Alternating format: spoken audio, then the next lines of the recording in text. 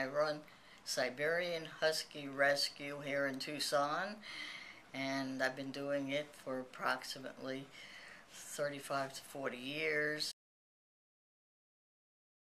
I take in Huskies that are need medical care and have other problems, and I take in Huskies that are very healthy and good, and I try to adopt them out to the very good homes. We do home checks, and I can use help with vet bills if anybody can afford to, like, donate any money to the Miller Pet Hospital on behalf of any of the Siberian Husky Rescue dogs or anything like that.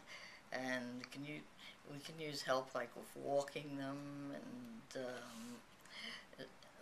but basically people just call me that they're interested in seeing some of them so that we can adopt them to good homes. 11. You have 11? And what is it like for you living with 11 of these guys? Is it interesting? Is it crazy making? It's crazy.